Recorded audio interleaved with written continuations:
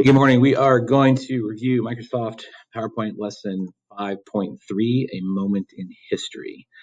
Okay, so this is from Schoology. This is what your instructions are going to look like. Just a heads up on two of the instructions. I'll go through these when I go through, but number 7, it says apply a window transition to all slides. Just apply whatever transition you want, but be sure it does go to all the slides. And then at the very end, step 15 and 16, for some reason we don't have this functionality on our school computers. So we are going to skip 15 and 16. So what it will look like, this is what your years will look like at the end. Okay, they're showing you, if I go look here, they're showing these pictures here in these, in the other, in the title slides. So we're not going to be doing that part. So you will look like this when it's finished. Okay, so I have started this. I have actually gone in and actually done the typing, just so you don't have to watch me do the typing. Notice the slide layouts. Okay, so that's something people always overlook. If I look back at the instructions, it tells you what slide layouts. So slide 1 should be a title slide. Slide 2 should be a section header. So it shows you what slides, blank slides, and all that. So it shows you what slides to add. So this here, remember, if you're not sure, I always go to layout. This shows me this is my section header. This one is my blank. So that's how I set those up. Okay, and I typed all the things in they needed me to type in. So I am ready to get going. So we are on page. Seriously?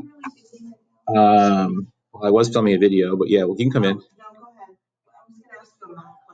I'll be right there. Okay, sorry about that interruption. So I'm going to go to section. I'm on slide instruction 4. So key the title and subtitle. Okay, I'm going to make this a picture. So slide 5 says go to design tab, customize group, which is over here, and I'm going to format the background. So click here, and so what it looked like, this is what it looked like your screen. Once you hit this appears over here. Okay, I want to choose a picture, so I'm going to go picture, and I want to go online, and it says just look for a picture. So basically, I'm looking for a picture of a photographer. So I'm just going to go.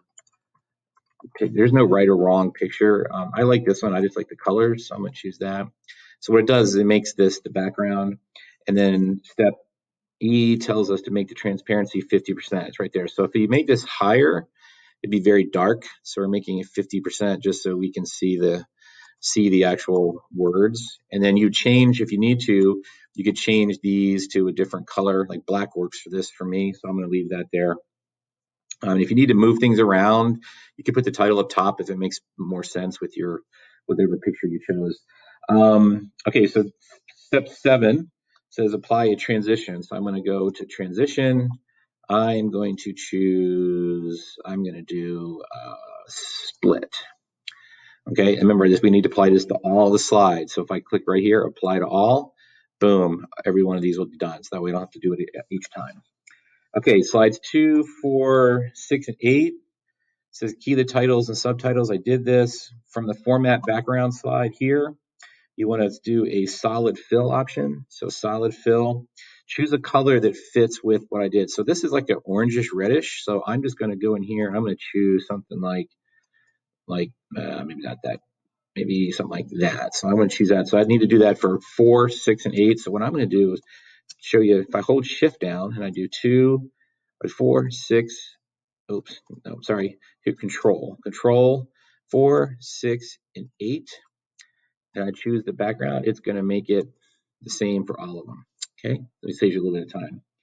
Okay, and then let's see, you can do the spell check. That's just up here. If you spelled something wrong, it'll pick it up. And then I got to put the pictures in. So I'm going to go to step, let's see here, step 10. So 3, 5, 7, 9. I got to find these pictures. Okay, so I'm going to go here, and then I'm going to go, I got to look for the photographs. I want to fill a photograph online. I'm going to do a milk droplet, hit enter. I like this one, so I'm going to click on that, say insert, and then I'm going to make it 0% transparency, so for its dark picture. Okay, and then I'm going to go to this one here, and this is the Oscar selfie. So this is a pretty famous picture by Bradley Cooper a couple years ago. So I'm going to say Oscar's selfie. I'm going to put Bradley Cooper. A lot of people try to do it after him. And I'm just going to choose this one here. Say insert. Okay. And then once again, it should be on 0 transparency. Got that. I'm going to save this just so I don't lose all my work. Next one is Man on the Moon. This is another one that you could pretty much choose any picture you want. So I'm going to say Man on the Moon. I like this one here. So I'm going to say insert. And that's my picture there. And then my last one is Lunch atop a skyscraper, another famous picture. So I'm going to do online, lunch atop a skyscraper.